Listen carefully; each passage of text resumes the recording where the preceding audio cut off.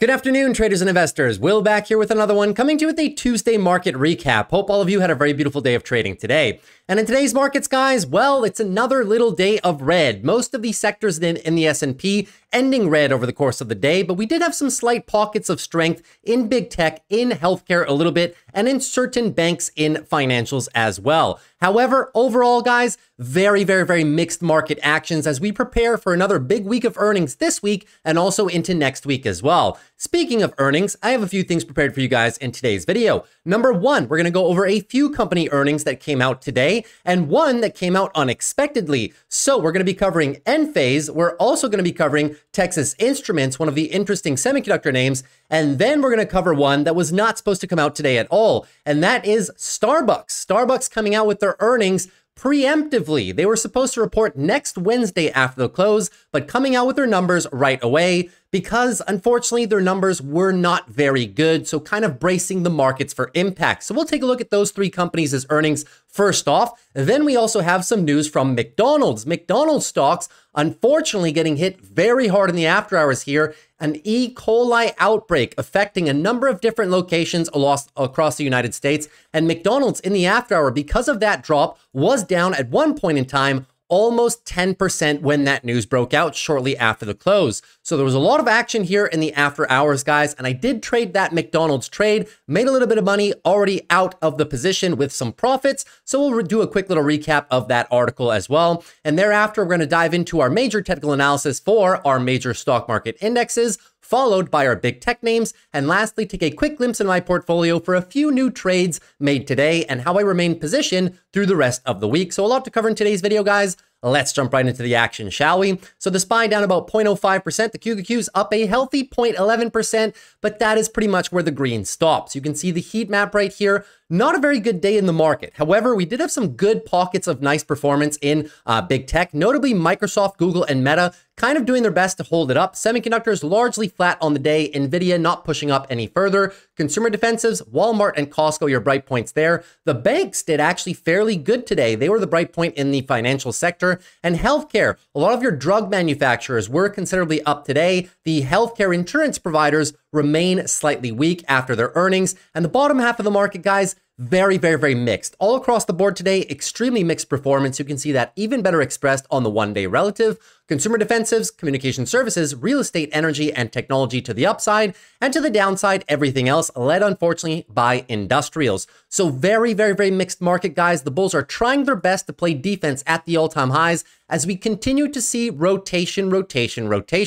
Now, a lot of your other major sectors, guys, were down today. Financials, healthcare, and a lot of other sectors too. But we did have some good performance in Microsoft, Google, Meta, and Amazon, which helped hold up the S&P, which is what you're looking for, right? When the rest of the market takes a break, you at least need the big tech names to play a little bit defense, and that's what they did today. So before we get into more technicals, guys, let us dive into the McDonald's article first, and then we're going to get into our earnings, okay? So McDonald's shares fall after CDC says E. coli outbreak linked to quarter pounders. This news broke out right after the close. The outbreak has led to 10 hospitalizations and 1 death. Very unfortunate situation. 49 cases have been reported so far in 10 states, with the most illnesses in Colorado and Nebraska. For the time being, it seems to be more in the central United States, in central portion of the country rather, not so much in the coast, but we will keep an eye on these further developments, guys. It's a breaking news article. They just came out with it.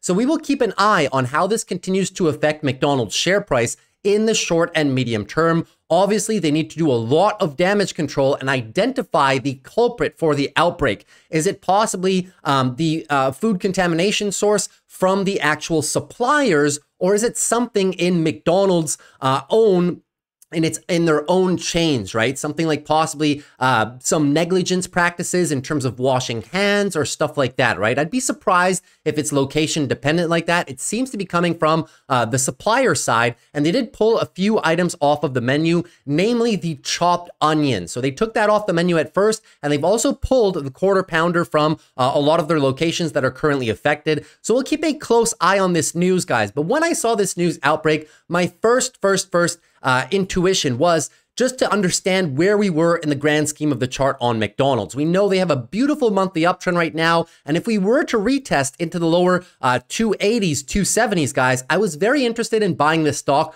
regardless of what the negative news catalyst would have been to bring us down in there. And that's exactly what we did. In the after hours after this news candle, the RSI down here was crushed to an 8. Almost a 7, guys. That is extremely, extremely low RSI. So undoubtedly, we are expecting a bounce. So I played the lows right here, trying to get into the position. I would not have minded, guys, playing this one with a little bit more duration, accumulating more positions closer to the 200-day moving average at the 280, and even coming a little bit lower into the 270s. I would not have been opposed to holding the position a little bit, building a little bit of position in this juicy area right here, and then going for the upside continuation. But I chose to just swing trade it in the after hours. The orders are right here. I went small with it, just considering the fact that if we would have kept dropping into tomorrow morning and we would have had no recovery in the after hours, I probably just would have kept it and averaged into the position a little bit more because I really like that level on McDonald's. So here you see here, $285 was the buy-in for about 7 shares, just about $2,000 in exposure. And then we sold them literally about 15, 20 minutes ago before making the video at $296. So about 4.2% in ROI, roughly about $90 worth of profits. Not too bad for a very quick after hours trades on not that much exposure at all. So very happy with the way that trade went out, but I will keep an eye on this tomorrow, guys. And if I find any better options plays, if we continue dropping, I definitely will always let you guys know. So that's pretty much it for the McDonald's news article. We'll take this one day at a time, of course. Now let's move into our earnings cycle, shall we? So in terms of earnings, guys, we're going to start off with the one that should not have even been here in the first place, which is Starbucks. So Starbucks coming out with a preliminary earnings result after the close. They gave us a lot of numbers, but they didn't give us the exactly full picture with all of the financial statements, right? But they definitely set the tone for what we might be expecting coming into next week as well. So you can see here the massive drop that Starbucks had after their earnings, about 9% to the downside. Nobody was expecting it, and the earnings were not very good. Now, keep in mind, we know that the earnings for Starbucks have not been good over the past 3 weeks, or 3 quarters rather, and they even brought in a new CEO, the former CEO of Chipotle, Brian Niccol, one of the best CEOs for quick service restaurant functions. So we'll see in terms of next Wednesday as well. When he gives the earnings call, we will get a much more detailed plan as to how he attempts to solve all of the problems plaguing Starbucks right now, and we'll get into them. So EPS missed by 22%, not very good, and a revenue miss by about 3% as well. Starbucks, this has pretty much been the the standard for Starbucks over the last 3 quarters, right? Big misses, and even though they're reducing guidance every single quarter, they can't even meet the reduced guidance. The numbers come in even worse and even worse and even worse. So let's get into the article, shall we? Starbucks shares slide after coffee chain says sales fell again, and they suspended their guidance for 2025.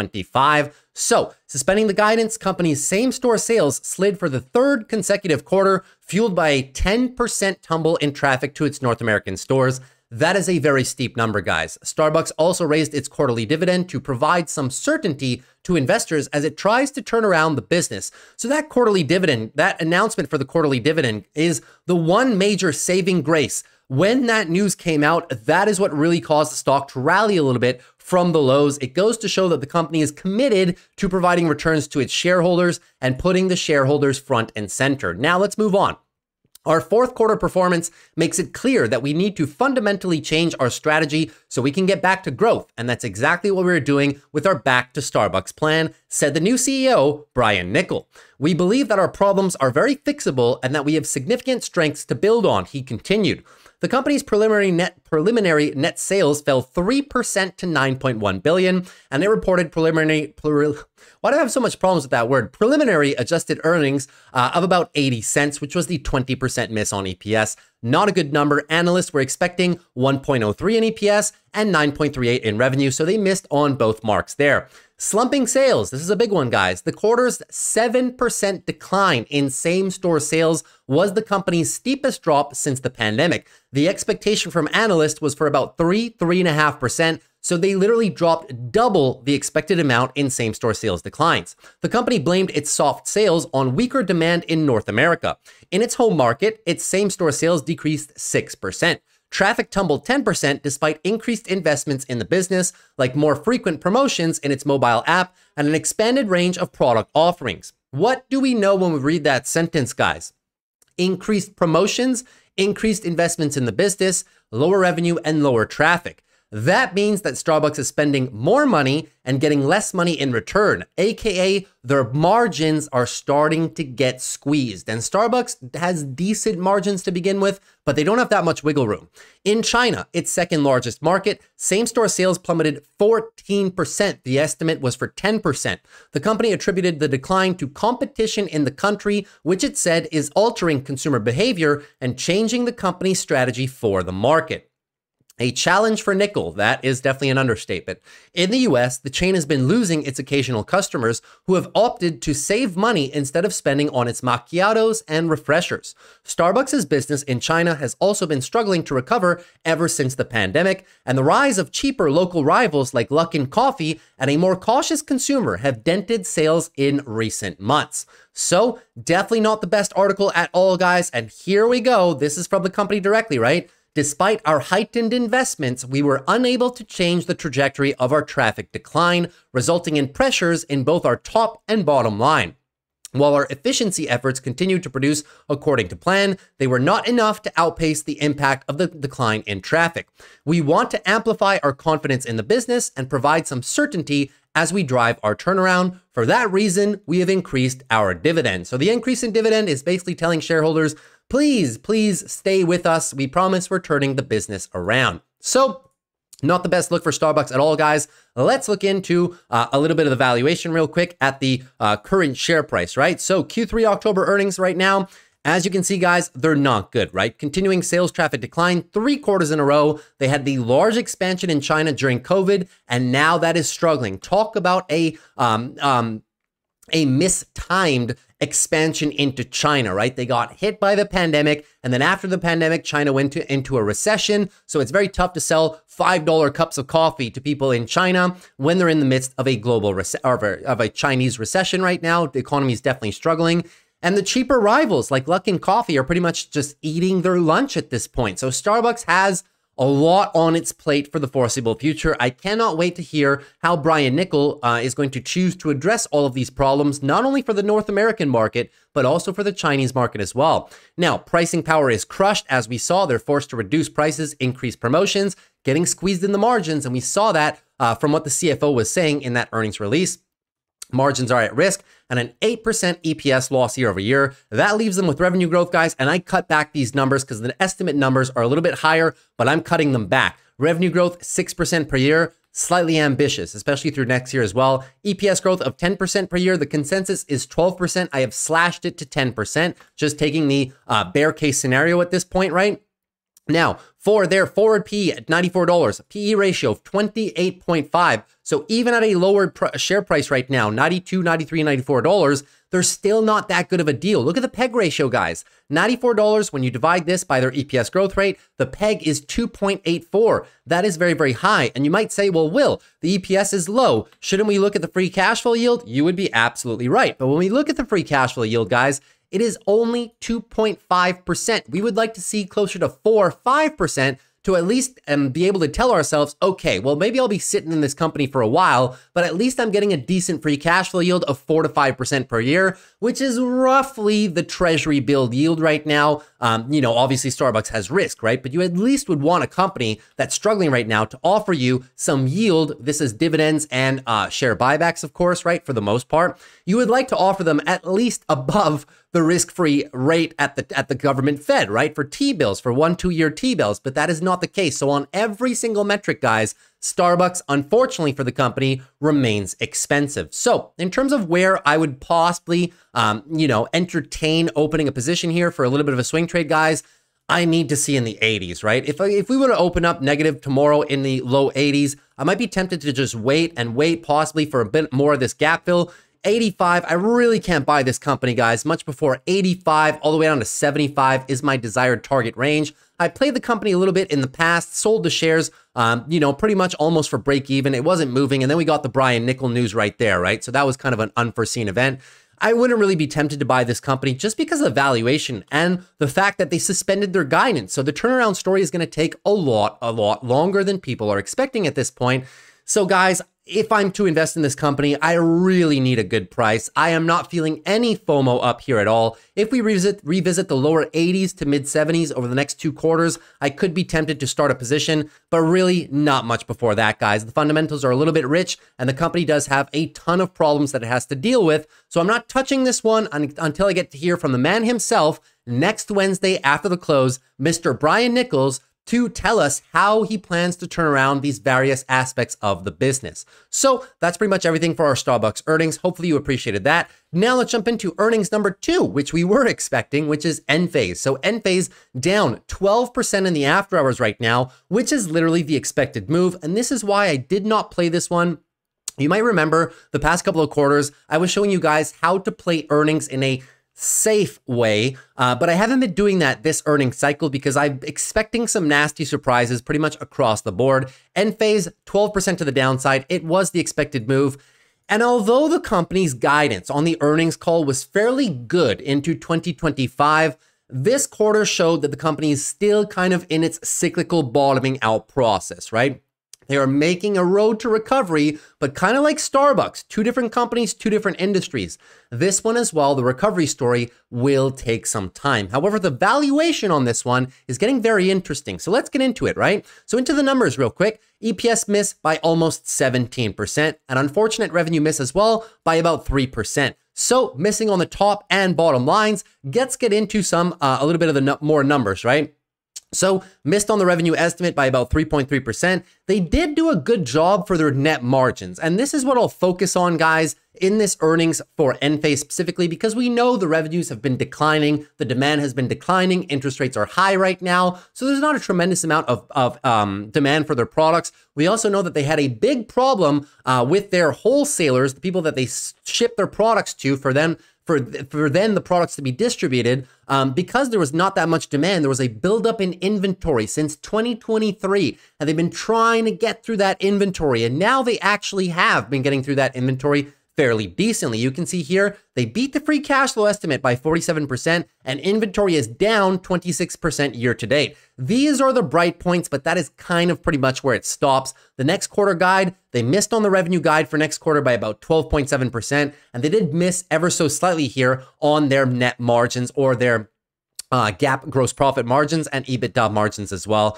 So unfortunate misses for Enphase all across the board, guys. For the most part, missed on this current quarter and missed on the expectation for next quarter as well. But there is a light at the end of the tunnel for this company. So let's get into it, okay? So I want to just show you guys one thing. Enphase, this is Enphase's energy profit margins for the past roughly 10 years at this point. Gross profit margins have been maintained fairly good, but you see the problem here, the operating margins are getting crushed, right? Because there's only so many expenses that you can do away with when you're operating this style of company, right? They try to keep costs low as best as they can, but there's only so much you can do. At the end of the day, you're going to have a portion of costs that are fixed costs. No matter how much revenue you make, those costs are going to be fixed. And then you have variable costs that expand when revenue expands. This is cost of goods sold, right? And when revenue comes down, those variable expenses come down as well. And now we're pretty much crunched to the most cost efficiency that Enphase can do while generating relatively low amounts of revenue. That's why you see the operating margins are getting squeezed right now,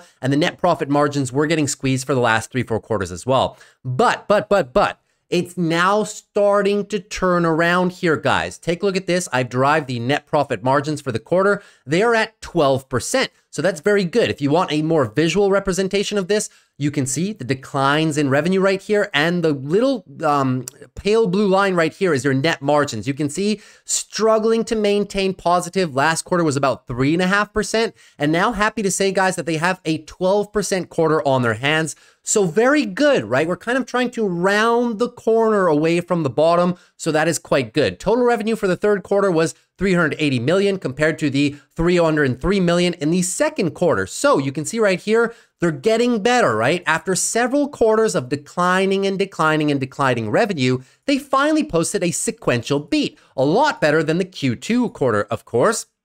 Now, our revenue in the United States for the third quarter of 2024 increased approximately 43% with the second quarter, which is what we were seeing right here. The increase was due to higher shipments to distributors as inventory returned to normal levels. Our revenue in Europe decreased approximately 15% for the third quarter of 2024 compared with Q2. The decline in revenue was the result of further softening in European demand. So there it is, guys, right? The demand is still not coming back on all fronts. The US is starting to round the corner, but Europe is still a little bit behind in that kind of in the cyclicality, right? It's a very, very cyclical business, this one. It's highly dependent on interest rates as a whole. But I like Enphase, guys. I like what Enphase is trying to do with its products. If you don't know really what they do, they have micro inverters essentially, right? So when you collect power, they do not sell solar panels. They sell this tiny little thing for each solar panel. It's called a micro inverter. Essentially what it does is it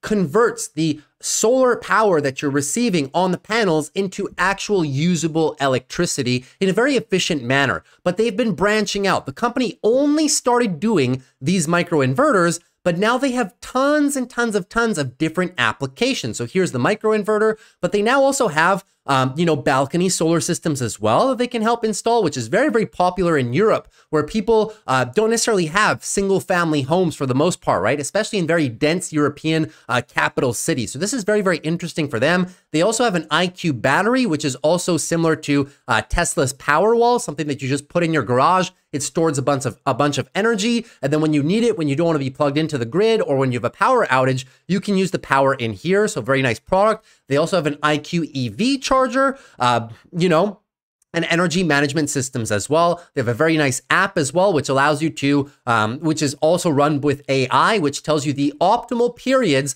whether or not you can offload your own power to the grid and get some credits, or whether it's a good time for you to, pull power from the grid. So very, very nice app here. Obviously, I'm going through these super, super quickly, guys, right? We can spend like 20 minutes on describing what Enphase does as a business. But the one thing I wanted to focus on here is they want to increase the share of wallet per home. You can see in 2019, only microinverters, $2,000 Enphase potential per home was the general consensus. Now with all of their other products, they're up to roughly, 2022 onwards, they can go and get, if you take all of their services, about $12,000 per person. So they are expanding their product base. The company is growing, but just as I was saying, guys, it's a bit of a cyclical business. Everybody knows that right now. We're just kind of waiting for the turnaround phase. But right now, guys, at these lower levels, I'm getting really, really, really interested in Enphase. Let's go over some of the numbers right here. So we can obviously see declining revenue was a little bit of a problem for them for a while. No secret there. They had a big boom during the pandemic and after, and now we have a little bit of a decline into 2024. Inventory issues, high interest rates, low demand, et cetera, et cetera. And then 2025, per the earnings call that I listened into briefly, per the management team, they were supposed to resume kind of business to normal in the second half of 2025. And the revenue curve shows that as well, right? We have the declines right here, and now we're slowly going to start to be resuming into that growth. So now, arguably at the lowest possible sentiment of the business, interest rates are still somewhat high. Now is probably the time to strike if you are a fan of this business at these lowered valuations while the business is kind of rounding the corner. Can it fall a little bit more and drop even more? Yes, possibly. But are we closer to the bottom than otherwise? Yes, probably as well, right? So obviously very, very tough to pick the exact bottom, guys. But the moral of the story is, are we rounding the corner? And in my opinion, the answer is yes. So take a look here. Revenue growth still very healthy, 15% per year, 2025 onwards. EPS growth, 22%, 2025 onwards. Very healthy numbers coming into next year. So let's use the 2025 numbers as a matter of fact, since that'll be the return to growth, because 2024, we're on a decline on EPS. So we get a peg of about 1.59, which on its own, it's not that bad when we only look at when we include the 2024 numbers. But let's say we're into 2025 already. At $84 where we are, the PE ratio gets cut in half, guys, because look at this EPS expansion from this year to next year. It's quite significant, and then it's kind of a normalized increase of about 22%, right? So 2024 is a little bit of an outlier. That's why I'm going with 2025 onwards. Now, PE ratio, 18. And when we divide this by their EPS growth rate, we get a PEG ratio of 0.81. Decently under 1, guys. This is pretty fantastic for the company, which is why I say I'm getting really interested to playing end phase guys tomorrow, and do not be surprised if I show you guys possibly some short put orders that I'll probably put into the market tomorrow. I'll probably be targeting the mid 70 range, the lows that we hit last November, probably mid 70 range, but anywhere in the mid 70 range, acquiring some shares really wouldn't be opposed. 75 all the way down to roughly $60 at the absolute crush level, right? And I will be DCAing into this one, but at a first glance, tomorrow I probably will be writing some short puts, probably with a little bit of time on them as well, most likely around the $75, $74 area, because I'm really starting to like this valuation. So that's pretty much everything we have for end phase today. Now let's move into the last one, and that is going to be Texas Instruments, a little bit of a semiconductor play. So Texas Instruments up in the after hours about 4%. Now this is I wouldn't say it's a crucial part of the semiconductor infrastructure business, but it does give us a good insight into a few of the industries that have kind of been left behind, namely PCs and peripherals, and also namely the automobile industry, because TXM is a heavy manufacturer for both of those industries. Take a look here. We'll just bring up the oops, that's the wrong window. We'll just bring in the earnings slides real quick. So if you can see TXN right here, so the revenue by segment, you can see they do a couple of different things, right? They have a growing energy infrastructure business. For the most part, though, they do factory automation, motor drives, robotics, right? That is most of the revenue where they generate it from. Energy is a nice up and coming business as they provide panels, inverters, and storage. Well, they provide chips for all of these things as well. Now, also, they provide a decent amount of stuff for the automobile industry, kind of like another one of their sector peers, ON Semiconductor, which you guys see me play often on the channel, who are also up about 4 or 5% in the after hours after TXN's earnings. And they also do advanced driver assist systems, right? Think of camera sensors, lane assist sensors, and XYZ different things across that. So you have an industrial application down here, and of course the automotive application there as well. What they don't show right here is they do have a decent amount of business in their PC and peripherals market. So, but you can see that all of their segments should be growing at roughly a 7% compound annual growth rate, which is good. And by end market as well, about a 13 to 10, or sorry, 10 moving onwards, a decent amount of ramp going forward, right? So they are growing very nicely. We don't have the estimates yet for 2026 and stuff like that. This is a report that I pulled from their August shareholder meeting, essentially, prior to their earnings.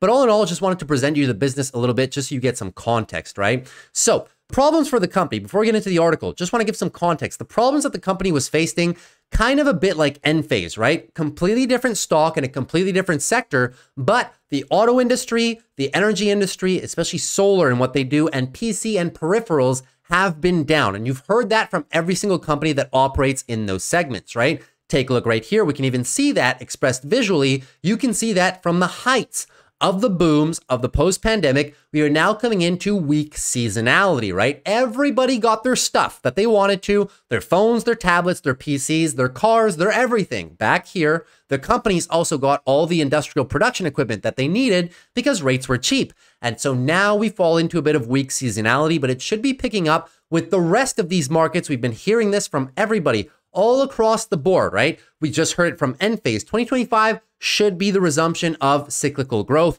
TXN said this as well on the earnings call as well, are expecting earnings growth to come back in Q1 of 2025. And we've heard it from other players as well in various different industries, especially the more cyclical natured ones, right? So there's your crush in EPS. There's your crush in revenue off the 2022 highs as well, and should be resuming into 2025. So this is another company where we were looking for, are they starting to round the curve back to growth? And the answer is yes. So same problems. There was an inventory buildup. They've gotten through that inventory, and now they're going to try to get back to a little bit of growth right here. So Texas Instruments earnings show some improvements despite weak industrial sales, as we were kind of talking about, right?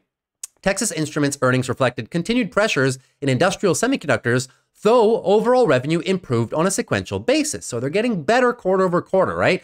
They posted 4.15 billion in revenue for the third quarter, down 8% from a year ago, but up 9% from the prior quarter. Same thing as Enphase, right? So moving on, they saw sequential declines in its industrial business, but sequential growth in its other end markets. Some of the company's end markets include automotive, personal electronics, and communications equipment. So everything except for industrial, guys, is rounding the corner, right? So Texas Instruments' fourth quarter forecast for earnings per share calls for 107 to 129, while the analyst had been modeling 134. So they did have a fairly significant miss on EPS right here, guys, right? This is a decent miss on EPS by roughly 20%, right? I mean, at the midpoint, it's more like 10% type of thing, but at the lower end of the range, that would be roughly a 20% miss. Not the best, and they did give a little bit of a miss on revenue here expectation as well. If we use the midpoint, that as well is down by about 5% against the guidance. But this stock is up because the market was expecting it to be a little bit worse than it was. But now that Texas Instruments is showing us that it's on a recovery story, but maybe it's not going to be until Q1 of 2025, the market is actually rewarding them for that. The company had free cash flow of $416 million in the quarter, contributing to a $1.47 billion on a 12-month trailing basis. Now, Texas Instruments has never been a company that's renowned for its massive amounts of free cash flow, but they do have decent free cash flow, especially in the prior years. And now they're kind of getting back to the basics. You see the free cash flow has been crushed. 2023 and all throughout so far 2024, free cash flow has been crushed. So now the metrics are not so good, but we do expect them to improve in the future. Take a look right here. One thing that they used to do with their free cash flow is do a ton of buybacks, right? A ton of buybacks. But you guys can see when that free cash flow started disappearing, I'll pull up the chart again, when the free cash flow started dwindling and disappearing over the course of this year, well, obviously they cannot do as many buybacks, right? So that is why this chart is kind of flatlining right now. But usually when they are in a bullish environment, they do a lot of buybacks, which helps bolster the EPS. In terms of their profit margins, we can also see right here, they have been sequentially declining from the peaks in 2022, but similar to Enphase, they are now rounding the corner back to ramping up. But still, I mean, this company, guys, even though they've been on the decline, look, I mean, their net margins are still close to 30%, which is amazing for a company that manufactures products. Usually only see 30% margins in companies that do software as a service, not so much equipment manufacturers or product manufacturers, right? Probably them and TSMC have some of the best margins in the game right now in terms of raw semiconductor equipment and stuff like that, right? So that's just a quick overview of Texas Instruments and what's kind of plaguing them or has been plaguing them right now. In terms of their valuation, guys, revenue growth, 9.6% per year, very good. 24% EPS expansion. We'll use 2025 onwards for the same reasons as Enphase, right? Because they're on a decline into 2024. So we want to know from now forward, are they doing good? And the answer is yes. 24% year over year gives them at $200 per share, a 31.8 PE. At first glance, seems a little bit high, but when you divide that by their fantastic EPS growth rate, we get a PEG ratio of 1.32, which is decent. It's not crazy cheap, but it's also nowhere close to being expensive. I would say that it's fairly decent, and the technicals do present a little bit of a trade opportunity as well. I wouldn't be opposed to doing this one, guys. This is one of my favorite patterns, right? The monthly breakout retest of a prior huge range of resistance, guys. This is literally almost 3 years worth of resistance. We're now above it, back testing it as support, and could be a potential due for a little bit further rally when semiconductors come back into bullish favor, because we know as of lately, it's only really been AVGO, TSMC, and NVIDIA. Everybody else is doing a whole lot of nothing, right? Everybody else is not only doing nothing, but is actually getting hit pretty badly in terms of share prices as of lately, right? So I wouldn't be opposed to taking a trade here, guys. That's 195 down to about 185 for the casual monthly breakout, retest, and possibly run. So I'd be looking at this zone down here, possibly for some short puts, or maybe even some shares, some call debit spreads, whatever your preferred financial instrument is at that point. But I do see a swing trade here for the possible recapture of these levels, as I said, into next quarter and Q1 of 2025 as well. So that's pretty much everything we had for our earnings today, guys. I tried to go through them as quickly as possible, but you know me,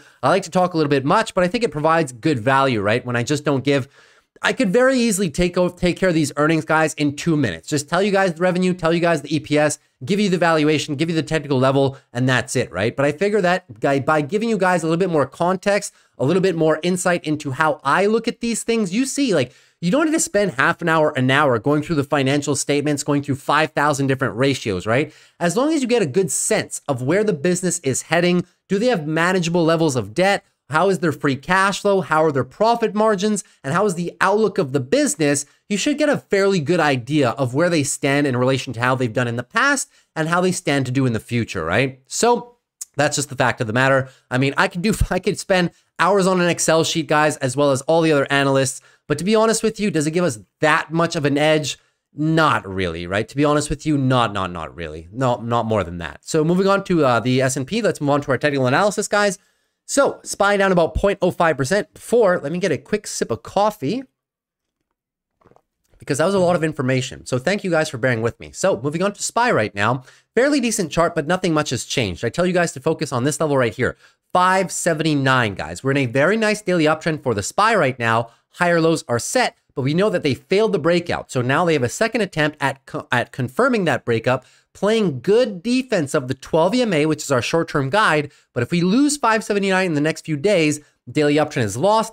Daily downtrend is underway, and we start our infamous weekly consolidation that we've been looking for on the channel for a couple weeks in a row. 6 weeks of up is good, but it cannot last forever, guys. So if you see the break of 579, the next stop is these guys right here at roughly the 575 level, and a bit lower than that. If we really come off and have 2-3 weeks of consolidation, target your overall level of support, guys.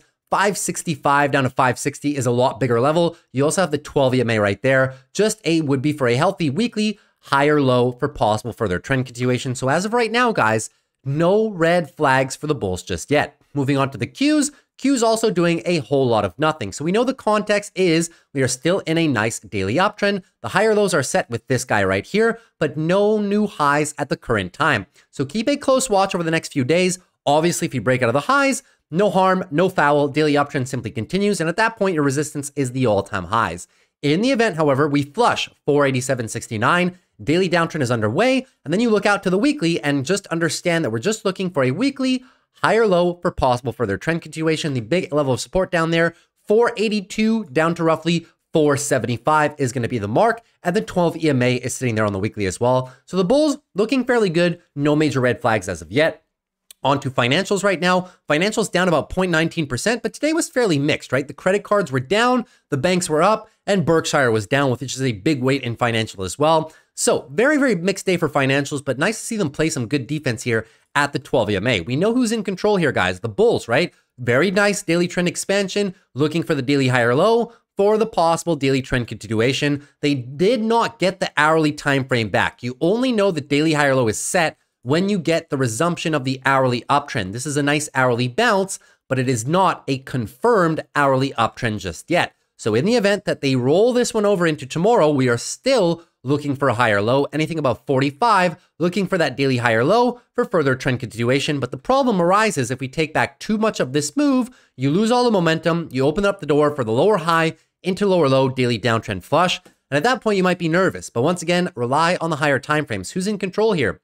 The weekly bulls are in full control right now of this chart. As a matter of fact, anything above 44.58 is just looking for a weekly higher low for further trend continuation. The area of confluence, in my opinion, going to be 45.87. All of this previous resistance should be newfound support, and the 12 EMA is curling right up into that zone as well. Moving into the XLV healthcare division right now, down about 0.15%. And healthcare is coming onto its last line of defense right now, guys. 151 down to about 150. The bulls trying to play defense, but the bears are not making it easy for them, right? So the context, we had the daily downtrend going. We had the nice engulfing move. We were looking for the bulls to set up for the higher low into higher high, reversal of the daily downtrend into daily uptrend, but that did not happen. The bears said no and flushed into a new daily downtrend. So at this point in time, weekly downtrend is still in favor of the bears right now. And the next area that I would be targeting in the event we flush this support zone, well, we have to look a bit lower, guys. 147, 146 is a big level of defense. That will just be looking for the monthly higher low for further trend continuation. You can see that even if we lose this and then we come all the way down here on the weekly, guys, and even crack this level a little bit, looks a little bit shady, right? But no, the bulls have a ton of space, guys. Anything above 138 on the monthly is just looking for a higher low on the monthly for further trend continuation in healthcare. My favorite two plays, three plays actually, because one's having earnings in the next few days. My favorite one is UNH. If we pull back again, 550, 525, glorious breakout, retest, and possibly run. Another one that's doing the exact same pattern, I call it the breakout retest, but all this is a trend continuation pattern, guys. We wait for the retest and then run. Another one is AbbVie, monthly chart, looking good. Breakout, retest of the previous highs. 12 EMA on the monthly is going to be curling up there as well. could be a nice little location, guys. So keep your eyes peeled for AbbVie down here, 182 to 180. That is one of my favorite stocks in the entire healthcare sector. And the other one, another one of my favorite stocks in the entire healthcare sector is Thermo Fisher Scientific, TMO, putting in a 3-year range of accumulation while improving its fundamentals at the same time. So looking at the prior chart, guys, which way do you guys think this one will break in the event the healthcare sector hits the monthly high or low for further continuation? Which way do you guys think this one's going to break? Bullish or bearish? I don't know. You guys tell me, right? So that's everything for healthcare sector. So moving on to SMH. SMH not looking too bad, down about 0.45%, but still kind of hesitating. We know we're in this area of resistance. This red box right here, which is 260 down to about 251. Not looking too bad, but also not looking the greatest, right? So we know the context is a nice daily uptrend. The daily higher lows are set, and now we're kind of trapped in the middle, right? So we need to wait for the bulls to break. They still can get a new daily uptrend going and break through this area. However, in the event we break below 245.50, daily downtrend is underway. And then you guys know the drill. Daily downtrend equals weekly consolidation. At this point, the bulls have tons of space. Anything above 213, looking for a weekly higher low for further trend continuation. I would be targeting, if we do break down, guys, 238 down to about 230 could be a very, very, very nice area to write some short puts. And look at the weekly MACD. So 1-2 little weeks more and continuously hover around the crossing area and set the higher lows and rise. You guys know what's going to happen to that MACD. Probably on for a third big leg to the upside coming in to Q4, November and December, also known as the most bullish period for the markets. But we will see. A lot of bearish catalysts can potentially happen. Recessionary factors, something at the Fed, stuff like that, right? So election uncertainty, geopolitical concerns, there's a long list, right? So we're not out of the woods just yet. But semi's not looking too bad. My preferred way of playing this is going through my individual preferred names in semiconductors and writing some short puts below the market and benefiting from that volatility. Moving on to IWM Russell. So the Russell down again today, but we know the context. The bulls do have a little bit more space right now, trying to set the daily higher low, right? We're trying to go for the daily trend change. Now, the bulls have given back a decent amount of territory, but I wouldn't say it's unrecoverable, right? Anything above 215, looking for the daily higher low for a second, or depending how you look at this, third, fourth, fifth, and sixth attempt at this massive resistance area, guys, 2020 and 2021 highs.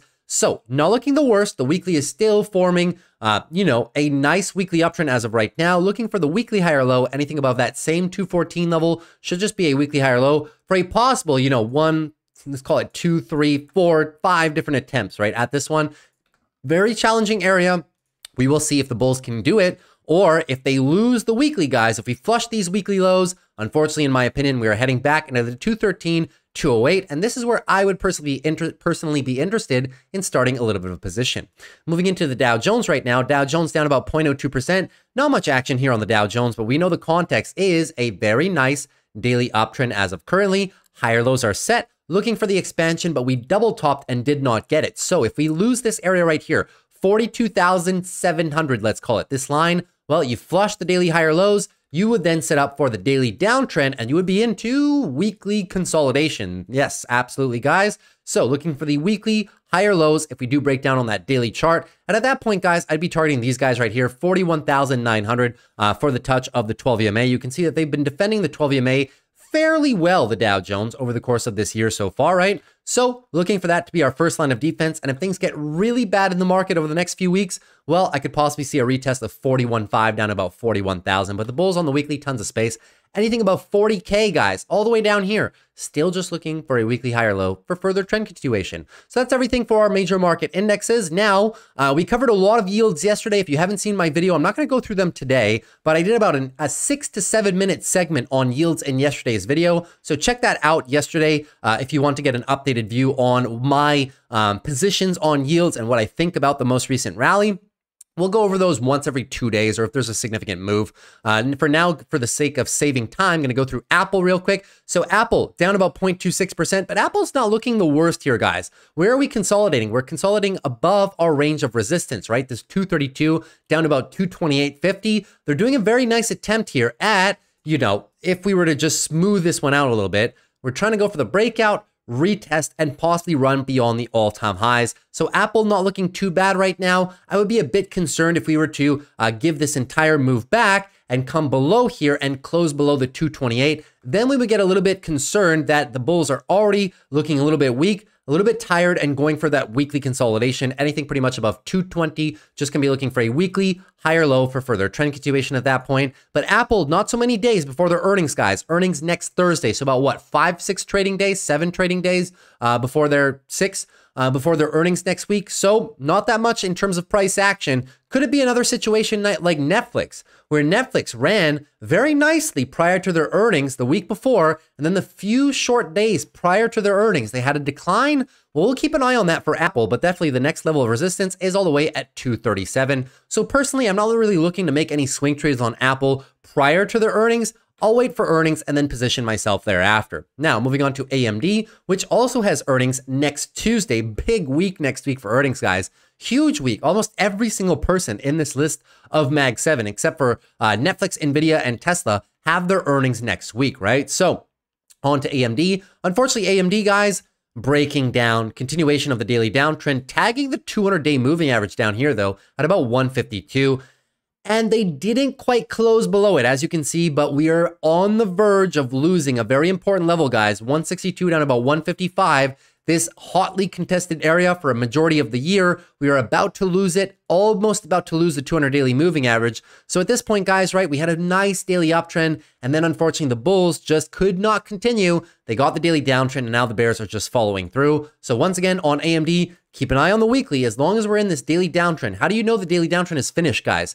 Well, we eventually need to see an engulfing move reset into the higher high, higher low pattern, right? So far, no sign of that just yet. Still looking out for it though, because the bulls control the weekly. So nice weekly uptrend right now, looking for the weekly higher low for possible further trend continuation. At this point, anything above 131 is still just looking for a weekly higher low. So not that bad, guys. A temporary little level down here is about the 150. The 50-week EMA, the 150 acted as a little bit of defense here as well. So we do still have a last line, but if the bulls give back too much, guys, they will lose all the momentum, and we may just be stuck between this level and this level for the foreseeable future. But then again, they do have earnings next Tuesday, not that many trading sessions for AMD, right? And usually AMD moves about 7-8% after their earnings. So if they maintain here, 8% down would just put us into the next area of support below us, 140, 135, and above would give us the weekly trend breakout that we've kind of been looking for. So very tough to predict the way that earnings is going to break,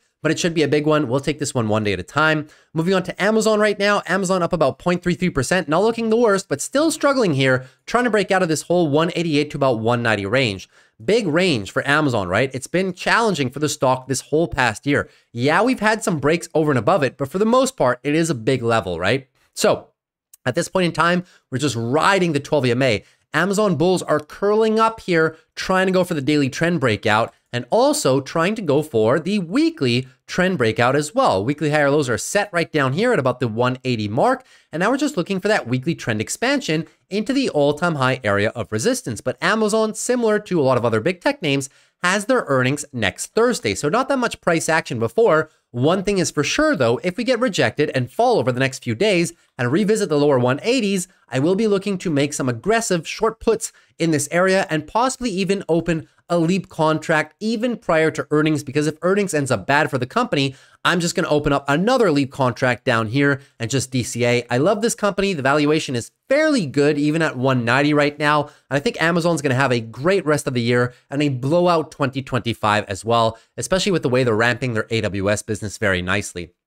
So that's how I'm looking at Amazon for now. Moving into Google, Google up about 0.62%, still doing a whole lot of nothing. Usually when we have these tight ranges of accumulation, guys, when they break, they tend to break hard. Now, obviously, it's very difficult for me to derive if they're going to break to the upside or to the downside. That's going to be market dependent and also earnings dependent. They have their earnings next Tuesday. So possibly just consolidating right now prior to earnings in this range between the 169 and roughly the 162.50. I would get a little bit nervous here on the longer time frames if we break down below this 162 range. If you do that, unfortunately, guys, we're in for a little bit further weekly consolidation, but it's looking good on the higher time frames, right? The weekly really paints the best picture for Google. Weekly downtrend, nice weekly engulfing move, still looking for the weekly higher low for possible trend reversal to the bulls. So in the event we drop down here, guys, 160, I'll be looking to write some short puts with a little bit of time on them. And also if after earnings we drop significantly, down into the maybe mid 150 range, kind of like we had back here, right? Google had great earnings last quarter, but the market just wasn't having it. Market was in a period of steep decline, and all big tech earnings were good, but were just being sold off by the market. If this time is similar and we do get another opportunity for Google, I will be adding another leap contract or maybe even two down in this lower location. So that's how I'm looking to play Google for the week. Looking for the 160 short puts if we get an opening for tomorrow, or, you know, after earnings, looking for the leap contracts down there. Moving on to Meta, give me another brief second. So moving on to Meta. Meta not looking too bad today, 1.19% to the upside. We know Meta has been kind of trapped in this daily downtrend, which was also the resulting weekly consolidation, right? Beautiful weekly uptrend on Meta. Just looking for the weekly higher low, guys. Anything above 495 pretty much. Looking for the weekly higher low for further trend continuation. Now, 1 day's worth of bounce is not enough to undo the entire downtrend, right? We still need to confirm an engulfing move. As of now, the bounce is maybe 25% of this move. I mean, you could put the fib on it, but you can do it with your eyes as well, right? About 38%. So I was slightly off, but you guys get the drill, right? We can tell that it's not like a 60% retracement, 70 or 80% retracement, right? So as of now, decent sized bounce, but the expectation is still just for the bears to set up the lower high into lower low and continue the daily downtrend. If that is the case, I'll remind you what we're looking for still just looking for healthy weekly consolidation. And if we come down here, because Meta also has their earnings next Wednesday. So in the event Meta's earnings are not well received, which I would be surprised, but it's always possible, such as the one back here, right? If they are not well received and we revisit the 540, 545, 530-ish region, that 15-point range, one of my favorite trades again, guys, the breakout, retest for further trend continuation. You see it even better on the monthly, right? Look at this gorgeous, gorgeous, gorgeous monthly chart right here. Beautiful monthly uptrend right now. In the event we retest this lower location, I would be a buyer for Meta stock down there. Now moving into Microsoft. Microsoft, really the leader of the day today in big tech, finally coming alive. So looking quite good today, right? 2.08% to the upside. And the daily MACD crossing. We were pointing at this MACD the last few days. Microsoft was kind of coiling up here a little bit, not willing to give back too much to the downside. We're playing good defense at this 200 daily moving average as well. And now we get the pop back above our moving averages as well. The only problem is, where did we pop into? Well, we're currently in a big area of resistance, right? 435 down to about 425.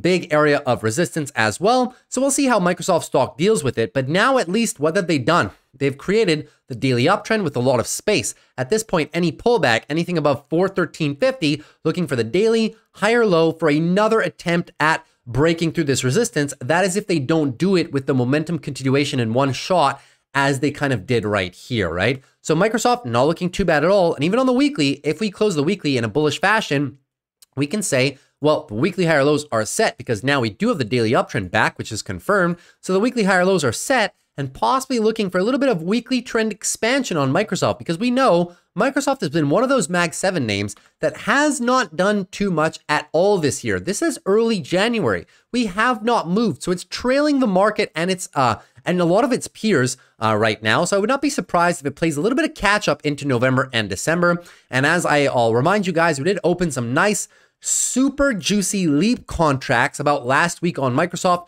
They're up fairly decently. I think I have them right here, as a matter of fact. We took some, you can see 1016 about in the morning. Leap calls, 360 strike, June 2026, $98.45 each, which was about a 77 to 78 delta right there.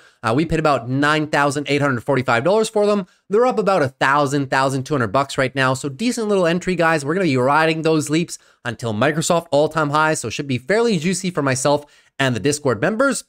And at this point as well, we also have some call debit spreads. So Microsoft, I'll be looking to add only if after earnings, we get a deep decline here back into 405, 400 region. This is the massive support level. That's where I would consider to add. But for now, I'm happy with the positions that I've built up here so far. If we drop further, I'll add to them. But as of now, just kind of riding them and see how we deal with this area of resistance. Moving on to Netflix.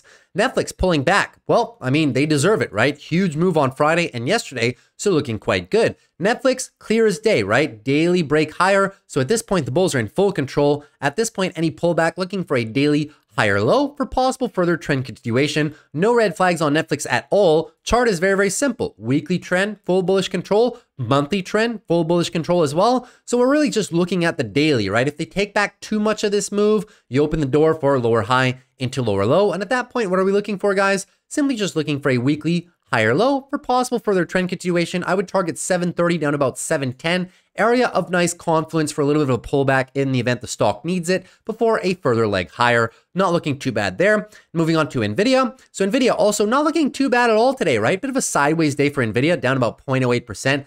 Negligible for NVIDIA, right? What are we in? Daily uptrend is really, really nice right now. Higher lows are set. This is a brand new leg of daily uptrend. No red flags in sight. The bulls still have not lost the hourly uptrend. We're putting in a bunch of double and triple lows right now. But until you see a significant loss of the hourly uptrend and a loss of the 12 EMA, it's tough to say that the bulls are in jeopardy of losing this momentum right now.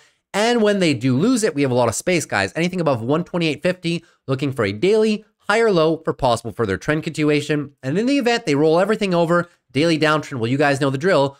On the weekly, do we have enough space? Tons of space. Anything above 101.50, guys, just looking for a weekly higher low for possible further trend continuation. And I would be targeting on the pullback. You guys know it best, right? Breakout, retest, and possibly run. 130, 126 is the horizontal support. Also, the weekly 12 EMA is sitting right there. So this should be a good area for the bulls to defend. Now, moving on to Tesla. Well, Tesla, guys, it's going to be very tough, right? Because Tesla has earnings literally tomorrow after the close. The expected move at this point in time is about 6%. I do think that is a little bit low. I wouldn't be surprised if Tesla moves 8 to 10% in either direction. So it's going to be very tough to derive which way we should be doing this one, right? Because earnings are always a gamble, guys. Always, always, always a gamble. Delivery numbers came in line or better with the expectations most recently, but it's going to be all about the growth of the energy business, their cost management as well, the free cash flow, and the net margins. Those numbers we do not have just yet. So if Tesla beats on all of them, we can possibly expect a nice little rally. And at that point, if they do beat here, guys, next area of resistance is going to be 235 to the upside. If they beat, they'll regain the daily uptrend, and we can maybe look at moving into a little bit further weekly trend recapture ever so slightly, right? But if they miss to the downside and go down the full extent of the expected move, 6% down, it's going to send us in the lower 200s. Now, we still have good support down here, guys, but, you know, a break of the 200 weekly EMA right here at about 201 down to 195, that is the last line of defense. 200 to 220 has been a very big level for the stock. Obviously, it's come lower. That's why there's a lower area of support at the 180, but 220, 200 is a very important level. The way that I'll be playing this, guys, I probably won't be playing it on the rally because at that point we'll be close to resistance, and I'd like to find a little bit more of a pullback after that to maybe go for the continuation. But in the event we'd have a drop, I will probably be looking, if we drop all the way, let's say down about $200, I'll be looking to find some short puts here, guys, maybe in the 180s with a little bit of time on them, because I would not mind being exposed to Tesla in the lower regions down here at about 180. So that's kind of how I'm going to look to play the stock. But of course, I'll cover earnings for you guys after the close tomorrow. And lastly, Palantir. So Palantir up about 0.56%, not looking too bad at all. Palantir doing just a whole lot of nothing, right? Just kind of sideways consolidation. Bulls are in full control right now. Beautiful daily uptrend. The daily higher lows are set with the lows right here, 40.33. So at this point, guys, if we break the highs, you guys know the drill.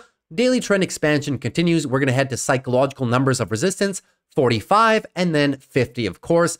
In the event we break to the downside and lose the daily uptrend, lose the daily 12 EMA, which has been a great guide so far. If we lose that, daily downtrend is underway, and you know the drill. What are we looking for? Who's in control here? The weekly bulls are in full control, right? At that point, you'd be looking for maybe a retest of a 39 to 38, which was, you know, decent resistance in the past for the markets in 2021. And also the confluence of the 12 EMA should be pulling into this area. I would not be surprised if this is the next area of reaction for the bulls. And if we do come down here, I would be tempted to maybe play some short puts for the wheel strategy, $36, $35, $34, depending how low we get. But weekly RSI right now is a little bit overextended, right? So I'll be waiting for the pullback on Palantir. And once again, Palantir has earnings only in 2 weeks, Monday, the 4th of November. And that's going to be pretty much it here, guys, in terms of today's price action. In terms of the portfolio, well, unfortunately, it just logged me out. So let me just show it to you in the Discord, right? So I'll show you the ones that we opened and the ones that we closed today. So one of them that we closed, we had the Chewies. You guys remember the Chewies that I had yesterday? for 21 cents each. Well, happy to say, guys, we closed them for 50+% profit in one single day. What did we do with that capital? We put it towards Elf Beauty at the 101 strike for about 60 cents, which is over our 0.5% rule. I love that level on Elf. It was a top 5 options play for that reason. So that's pretty much going to be at the lower end below the expected move. I really like the valuation for ELF down here. I know the chart's not looking the best, but decent amount of support down there, you know, 100 down to about $90. So I want to start playing ELF a little bit more aggressively in that whole area right there. So that's just a few of the trades that we've made today. And in terms of the other one, I showed you guys the McDonald's trade. I think I did. And in terms of opening anything else, I don't think I opened anything else today. As a matter of fact, I did. I opened a MO. I opened a call for March, $45 strike, as you can see right here, $45 call, $5.70 each. Right? So the moral of the story here, the way that I did the analysis is Philip Morris had great earnings this morning. Very, very nice earnings. Extremely bullish on the demand side for Philip Morris, which is one of the tobacco competitors, right, to MO, which is another tobacco play essentially. But the reason that I like this one, Philip Morris had their earnings. Altria has their earnings next week. But look at this chart, guys. This is one of my favorite setups. I've been talking about it the whole video so far. Breakout retest above all the monthly moving averages. This is a monthly chart. Breakout above all the moving averages, looking for possible continuation. I mean, we're in calls, but still, I mean, even if you're in shares, right? This one pays an 8% dividend. The fundamentals for the business are looking quite good. Very, very, very steep profit margins, which is what I like to see. Solid free cash flow, EPS, consistent expansion, revenue. Although the revenue isn't the best, not the best, I do still expect them to have the capacity of increasing their share price just due to the sheer amount of EPS gains that they have and the amount of buybacks they do as well. They do have the nice little uptrend here. So if you see some rotation to value again, I think this is a very decent play. It doesn't move as fast as NVIDIA, but I really like the technical setup on this one. And we'll just be looking for the trend expansion, probably looking to take profits in the 55, possible 56 range. That's why I put about 6 months of time on the contract. So those are all the updated trades that I took today. So no real reason for me to show you the portfolio. That's it. So hopefully you guys enjoyed the video. And if you did, consider dropping a like on the video. Would really appreciate it for the growth of the channel. Also consider subscribing to the channel if you're new. Would love to have you back. We do these every Monday through Friday after the close. And lastly, if you have any questions at all, please feel free, guys. Always leave them down below in the comments. Usually I answer them in the first 24 hours. Anything you want, if you want me to look at a specific stock, technical analysis, an options play, anything you like, always feel free to leave it down below. And if you want access to all of these very nice trades, the wheel trades, the share trades, the call trades in real time, the McDonald's trades that we take in after hours sometimes, chat with me all day, the private live streams, the private videos, all my trade idea setups that I don't often or that I don't always give to you guys on the channel as well. Well, the link is down below in the description for the Discord if you want to join there. And if not, well, I'll see you in a future video, guys. Take care. Always a pleasure. See you tomorrow after the close, and peace.